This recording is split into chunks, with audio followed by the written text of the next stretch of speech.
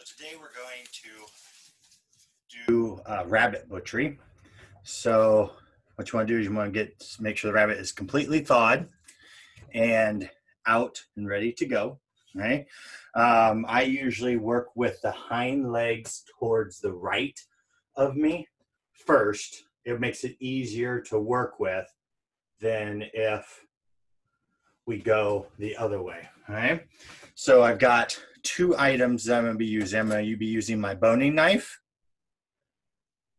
and you would use your chef's knife, but I am using the butcher knife. So the butcher knife is what you use if you do a lot of butchery. It works a lot easier, a lot better than just doing the chef's knife, but chef knife works just as well if you are just doing it every so often. Also, a pair of kitchen shears can come in handy too.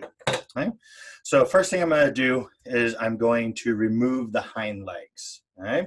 The way that you do that is you're going to take the hind legs here, you're going to turn them so they're closest to you.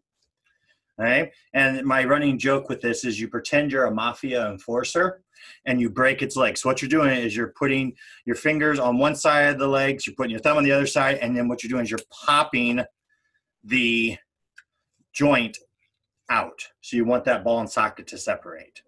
Once you do that, then you take your boning knife, and you should see there's like a little bit of a little lip here. This is where like the hip is.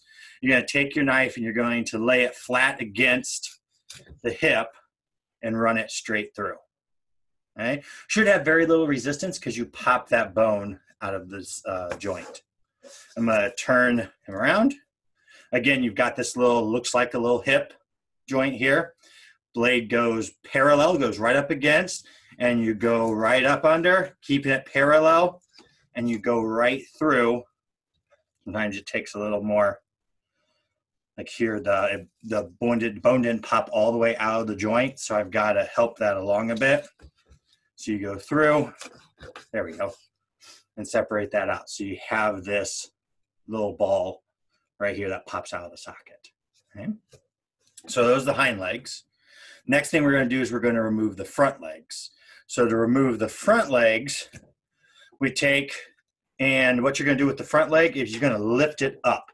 And what's going to happen is when you lift it up, you're going to see this looks like a shoulder blade. That's exactly what it is. It's the rabbit shoulder blade. You're going to see how it creates this natural seam from the shoulder blade.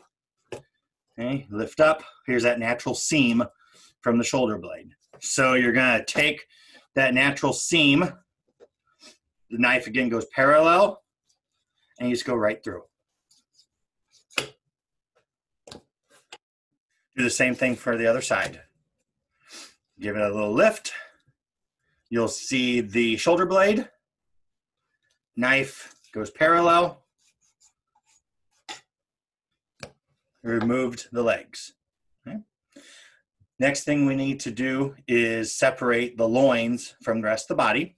So I'm going to lay it like so. I'm going to pop the breast like so, so it opens up the rib cage for me. Okay. What you're going to see in the rib cage here, we do have a little bit of meat outside on this end, and then you get into the middle here. So there's a couple of schools of thought. Those people that like to get as much as they possibly can, they actually take and they run their knife on the outside of this shoulder blade, the outside of this rib here, and they remove this little part of meat that's on the outside. It takes a little bit more time. You don't get a whole lot of meat out of it. So what you see a lot of people do, especially when you're doing a bunch of these, is they will determine where the actual loin is. So you can see there's a little bit right here in the center, and it works its way down. There's also some on the outside. And so what they'll do is they will take their knife and cut to separate there. And what I'm doing is I'm going right below that last rib joint, okay, right below that last rib. I'm going to do the same thing the other way here. I'm going to find this last rib. I'm going to cut like so. Okay. And then what I'm going to do is I'm going to do a separation. So you can see how I start that separation. what you want to do is use your chef's knife, and you can actually go through, and it takes a little bit of work. It's not too bad, but you got to go back and forth a little bit. Or you can use the heel of your hand, give it a little smack, and that cuts right through. All right. So this gives you the loin part. Now we want to separate where the hip bone and stuff was at. This is that part right here. And it works very similar, but what I find it's a little easier to do is if you fold up the belly meat and turn it around 180 degrees, you can kind of see where it ends. You can see where it opens up, where it kind of opens up like so. This is where the loin begins. You take your knife, do a cut, and you need to get through like so, separate that out. All right, so this here makes great stock. So hold on to these to make your stock. Put these off to the pan. Now with the loin, I've got a couple options. So I can take and I can separate the individual pieces of meat. So I've got 2 tenderloins running right here. And on the other side, I've got 2 loins running on the outside. The problem is these are itty bitty. So if you get a tenderloin, you can see this tenderloin is not that big. I mean, in fact, here, let me get my ruler out. The tenderloin itself is like about 3.5 inches long is all it is.